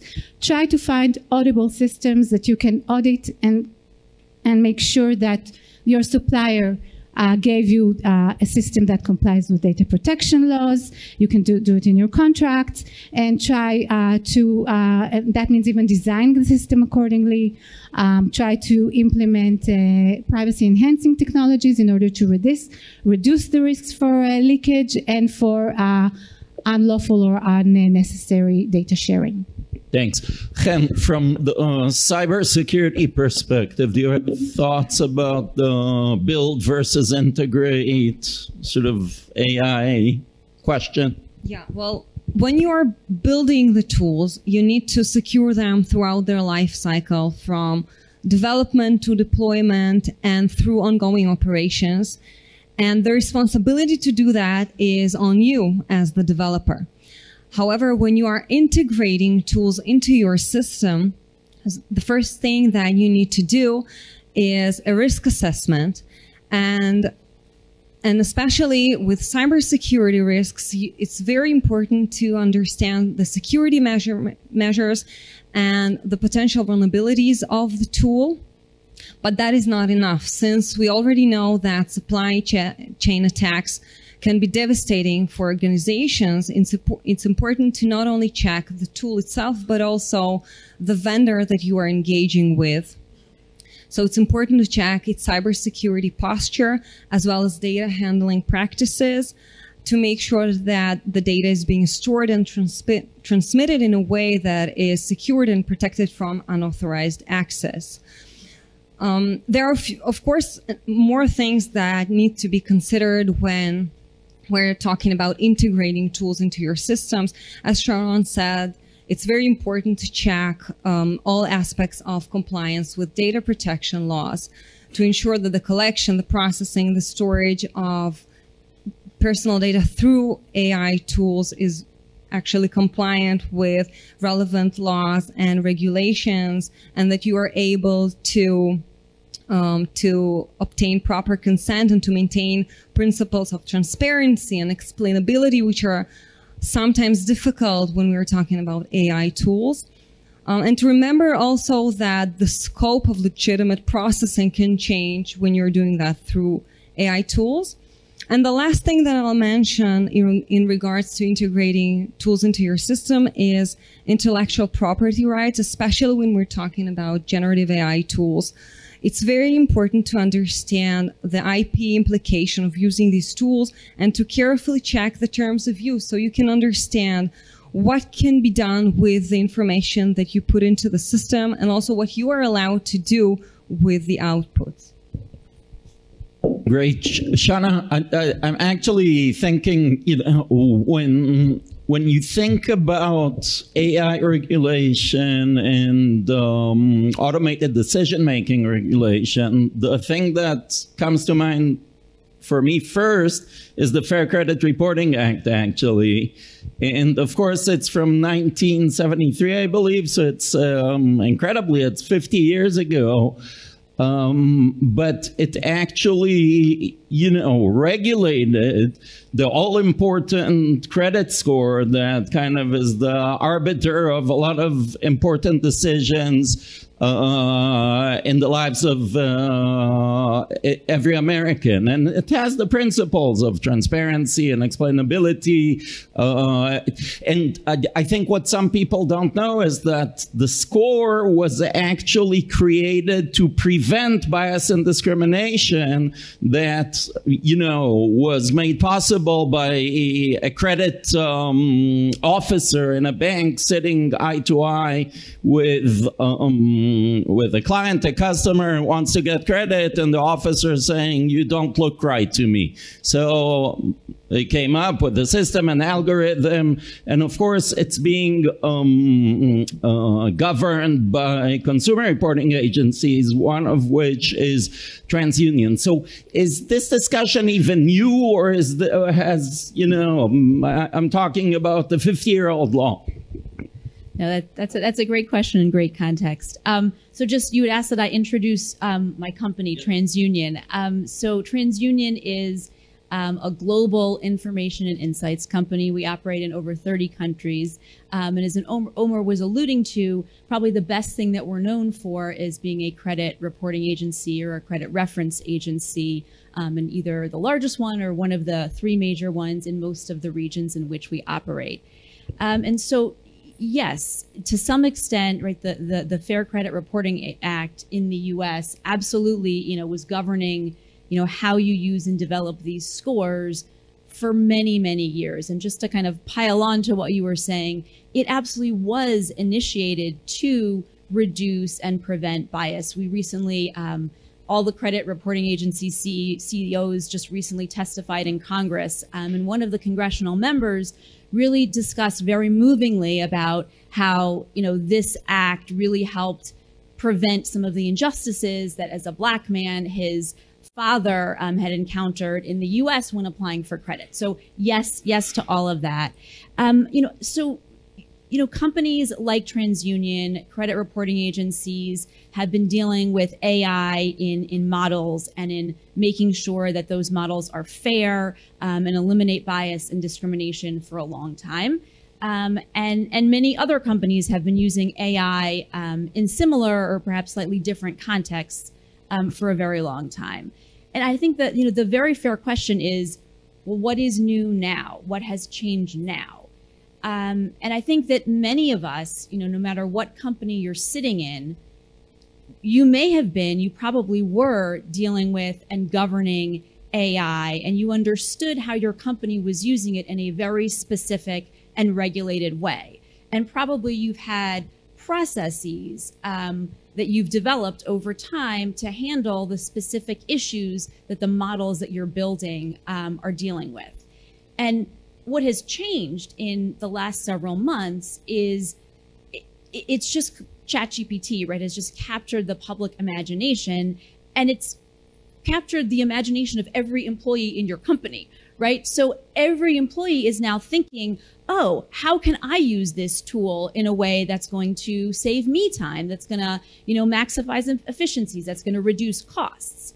And so all of a sudden you're going from a place where, okay, you really have a handle on it, you've got processes to manage the way in which your company uses AI. You've gone from, a select number of people, and you know who they are, and you know the different stakeholders that have all the right processes, to all of a sudden everybody wants to experiment with AI, and they're probably not even aware of all the processes that you have in place, right? They're not even tied into them. So I think what most companies are quickly going through is, well, yes, you can just turn it off on your system, which is probably like the blunt instrument approach, right? Which your CISO probably wisely has done, or if not, is wishing that she had, right? But then, there are going to be like probably 3 people in the company that are happy with that approach, right? Like I would be one of them, right? But everyone else is going to be banging down the door, open this up, like let us use this tool. And so that's where this change comes in right now. And that's the moment that many of us are in, where we're figuring out, how do we take the tools and processes that we already have that have worked for a very long time, but tweak them, modify them, where are the gaps, but more importantly, make sure that everybody in the organization now who wants to use ChatGPT, which, as I said, is everybody in the organization, right? So make sure that everybody knows, you're a little bit serving as a traffic cop. If you want to use it, then you have to do these steps. You have to go to this forum. You have to go to this process. So I think, that to a large extent is what has changed, and what you're seeing responsible companies who want to innovate, want to do so responsibly, really trying to modify and tweak and roll out new processes if possible to deal with this exciting moment that we're in. So thank you for that. I actually do want to go into the weeds and explore some of these organizational processes and, what they look like or should look like. But before that, Elise, maybe tell us, where does Intuit sort of sit in the stack, and how do you see, this issue, this question emerge just in your day-to-day work? Yeah, absolutely. So as a chief privacy officer at Intuit, I care about all the personal information we process. I care about whether we process it through generative AI or a typewriter, right? Like that's the baseline, right? And so we have to do all of the things we have to do in terms of data protection assessments, data mapping, data flows and stuff, anytime we use personal information. Generative AI does not change that. And so, you know, when I think about the type and kind of products and services we offer, we're fintech. Basically, we have some direct-to-consumer products and brands. You may be familiar with Credit Karma as one of our brands. TurboTax is a tax software preparation feature. We also have a lot of financial account management software solutions for small businesses, right? So QuickBooks, ledger management, workforce management, payroll management. We have MailChimp. Is another brand of ours where small businesses use them to do email marketing campaigns, things like that. So that's the situation that we're in now, where we're thinking about not only the workforce that's banging down the door across our enterprise to use this new technology, but also how are we going to smartly embed it into products and services so that these smaller businesses can have a leg up and have the same level playing field that some of the bigger players in the market do. And the appeal and the allure of things like generative AI, ChatGPT being one example, is, yes, it's captured the imagination, but what it's done is created this very seamless and easy to use experience where you're interacting with this software, this feature that feels very human and comes back with answers. And it's designed to do that and make it look and feel very easy for you. And so in that context, you have to think about, what does that mean for transparency for your users out in the world who may or may not know that they're providing information in this context? What does it do for your workforce when they're building? How do they know that you've got processes and procedures behind it? And for us, for our purposes, we did turn it off briefly so that we could get our ducks in a row, because we realized this was a pretty pivotal moment in time. And then when we turned it on in a very specific way. It was cordoned off. It was in-house entirely. We had rules and procedures about whether you could use personal information in certain circumstances. In many, you could not. And we gave time and space for people to learn and ideate and understand the technology. So good example being, you know, the entire legal department got to play in our own designed sandbox, right? We get to interact with the tool, learn what it is, because even the lawyers have to learn about this technology, right? You can't escape it. And if you're going to be advising product teams on what they need to do, if you're going to talk about IP rights and how they might be affected, if you're going to look at the tax implications of using certain things, privacy, you have to understand what it is that the developer or whomever you're engaging with within the enterprise, why they're asking what they're asking, how they're trying to use it, what they're trying to do. So you need to sit down and, you know, I will share with you all, I developed my own craft cocktail with our generative studio thing, and it was delightful. I gotta say, no hallucinations there. It was a great drink. But you know, this is the kind of thing, and just interacting with tool, getting used to it, understanding how it could work is the first layer. And you do that in a very safe way in a sandbox where you're not sharing company information, you're not sharing personal information, you're just interacting with it to learn the technology. Then we can talk about layering experiences and having the processes and procedures built around that experience so that when the time comes to raise your hand and say, I actually want to leverage personal information, you're triggering impact assessments, different things like that, all the policies and procedures that we have built in so that you can grow from there. I noticed you piqued Jules's interest with the GPT crafted cocktail there. Second use case after the squirrel stories or the rabbit stories. Just interestingly, you know, from my organization's perspective, so I'm a lawyer, I work at a law firm, and I think a bit like Shana, we would be happy like if this thing didn't exist, primarily because it's going to replace us. And, you know, and we're kind of one of the first professions to go, it looks like. Plus, there are risks for using it. Proprietary information, and in our case, it's the privilege, right? Perhaps we can compromise privilege if we use it to address cases, not even talking about hallucination, you know, about case citations. But at the same time, like there's no question even. It's obvious that we have to use it. We are going to use it, and we're using it just because these are incredibly powerful tools. You know, and I think some of us, maybe all of us here on this panel, are lawyers, and just trying to, you know, get a response from Lexis or from Westlaw, you know, talk about query architecture. It's so difficult, and you know, it takes you like 20 years to hone your skills, and now you can do it in a plain English type of way and just ask and get like input from, I mean, knowledge management is key for law firms, and this is, you know, this is it. Like, so I think there's no question really about like whether we implement, everybody is implementing, and it's not even a question of time, it's happening right now. From an organizational perspective, one question that has been, you know, debated, and I think will be debated, is who should be responsible for it? Like, who is the chief AI officer? And again, I think there might be a difference between types of organizations, right? At OpenAI, maybe it's not the same type of person as in a bank.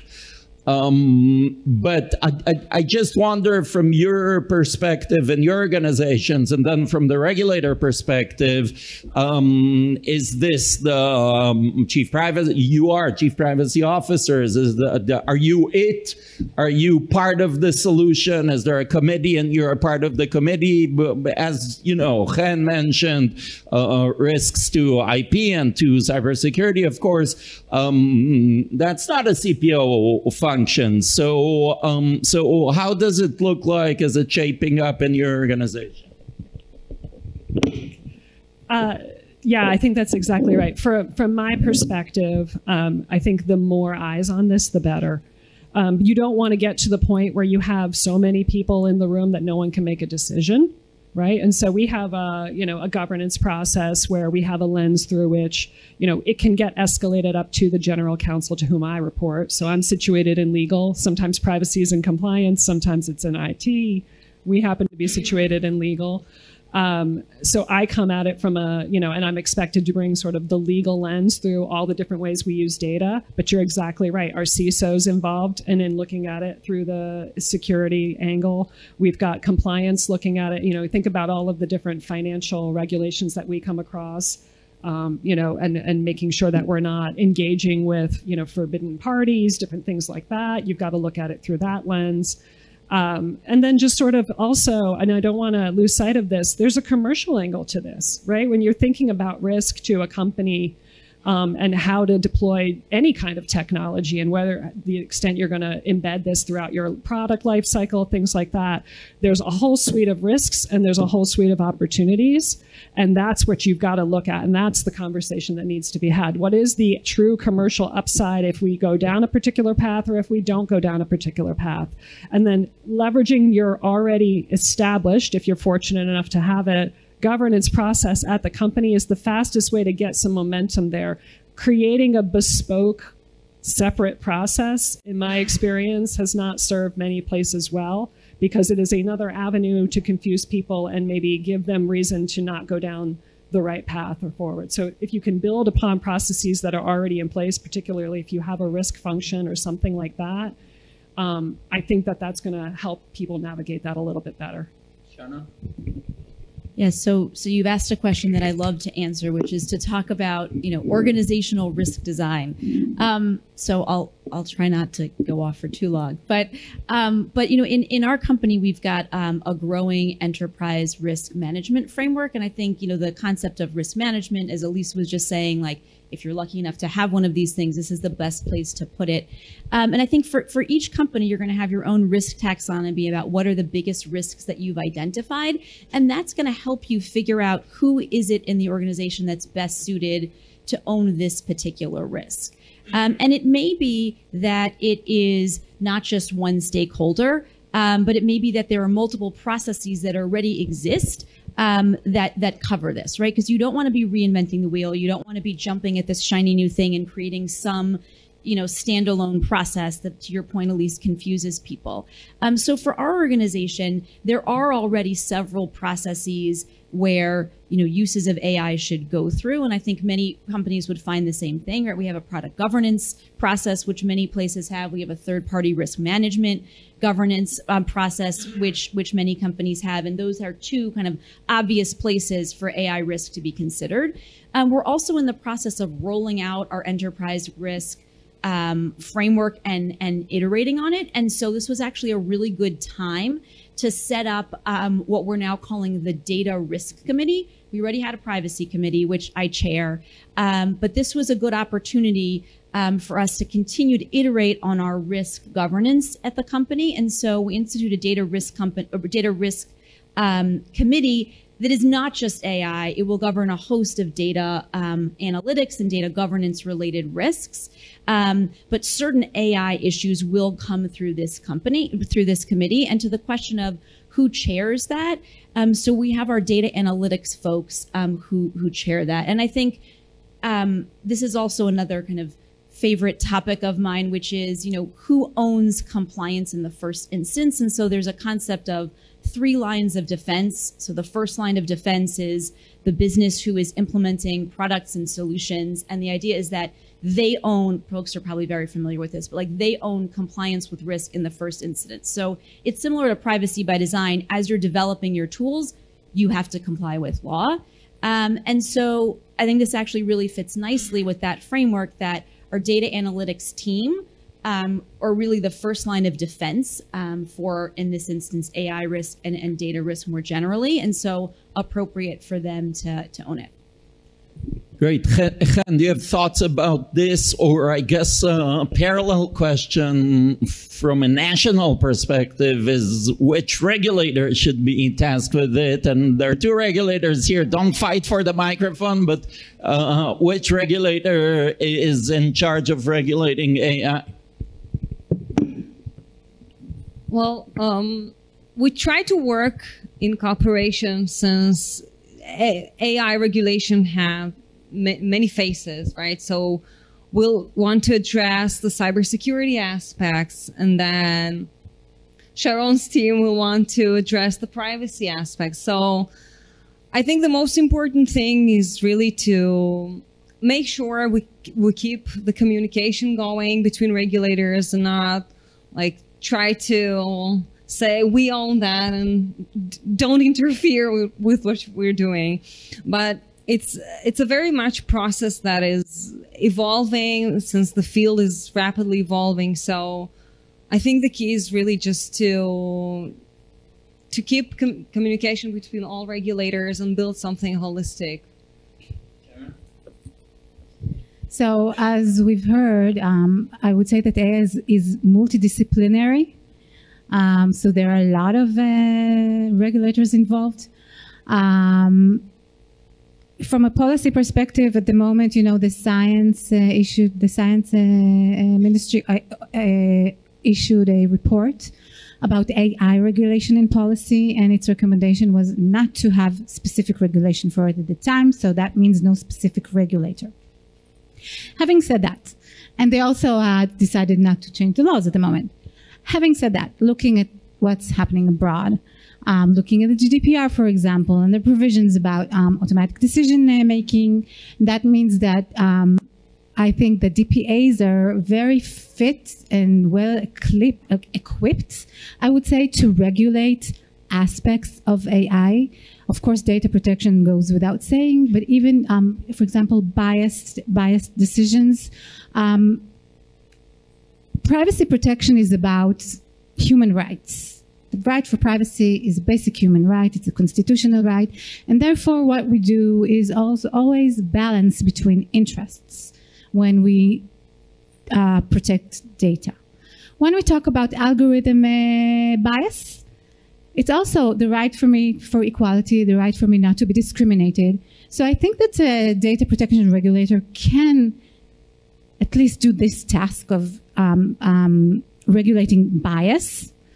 And of course, we have the tools for it because we have technological professionals and we have a forensic lab. So we have the know-how to implement law on technology. But of course, and for example, in Europe, the EDPS, which is the privacy DPA of the EU, has an important role in the AI Act. But of course, the Data Protection Authority can't be the only authority to regulate AI. And of course, my colleague here has an important role in AI and protecting critical infrastructure.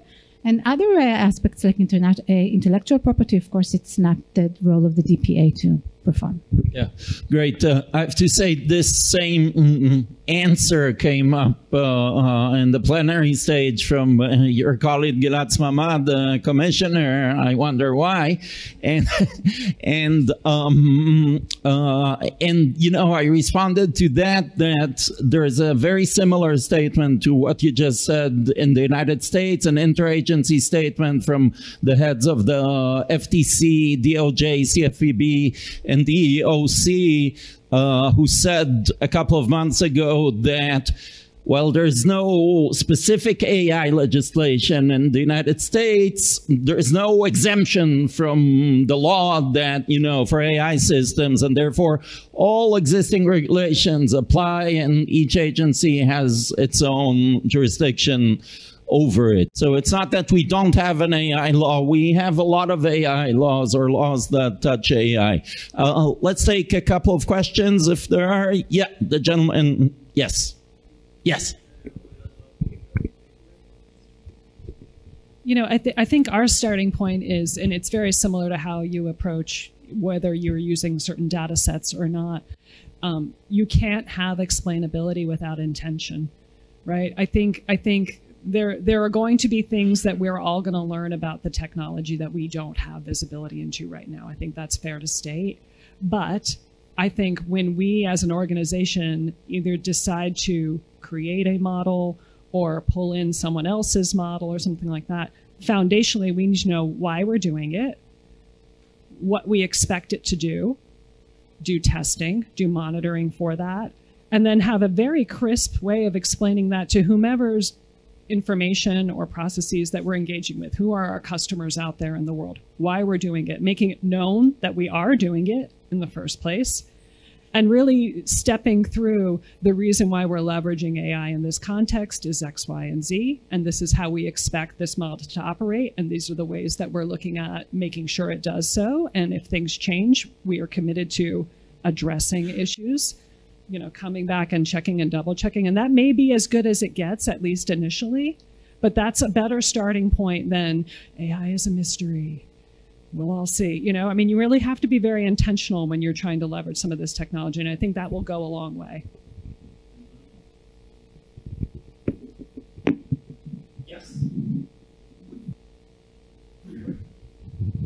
Yeah, so I haven't done a survey of who's coming most, but I think you have to assume that it's everybody. Like, and it's probably in places where you wouldn't expect it. Like your comms department, your communications department, probably. Like you've seen like even like serious journalism, newsrooms are experimenting with using AI for a first draft. Like your communications department, your marketing department is probably looking to use it in the same way, to use it for a first draft.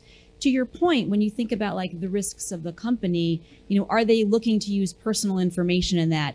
Probably not. Are they looking to use, confidential information in that? Maybe.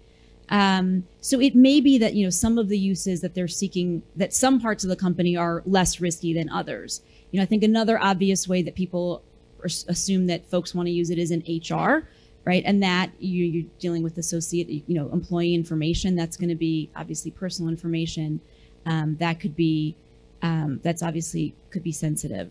But and certainly, folks in technology, folks in data and analytics, if you have, such a function, for sure they're going to be looking to use it. And I would also say, like, don't think the legal department isn't looking to use it, right? Like. Right, you're looking everywhere else. I mean, I sit in the legal department. Like, oh, I actually need to check with my colleagues because yes, they are also looking to use it. Hopefully, in ways that are safer than not the cat lawyer, right, but the guy who used ChatGPT to write his brief and it hallucinated and made up cases. PIA again is part of your accountability, so it's a high recommendation to do so. In terms of enforcement, I would say that an organization that can prove that it's truly and meaningfully conducted a serious PIA, and that means that it did a serious job, meaning mapping all your data, mapping all your risks, all the access, keeping records of access, mapping access controls. If you did a reasonable job, then, you know, sometimes we're talking about a risk-based approach. So that means that there's no case in which there is zero risk. So between the approach of having a serious risk assessment, I would say that it would help you with your enforcement actions, or to prove compliance, or to deal with your regulator. And when you don't do a PIA, or when your PIA is, like you said, done in an unserious way, I guess the consequences will be accordingly. And by the way, it's not only the regulator that you need to answer for, it's also your clients and data subjects that can sue you and damage your reputation. So a serious PIA is highly recommended. Great. With that, let me just thank you all. Let me thank the FPF and Israel Tech Policy Institute team for another great program. To stay in touch with our activities in Israel, techpolicy.org.il, and we look forward to working with you.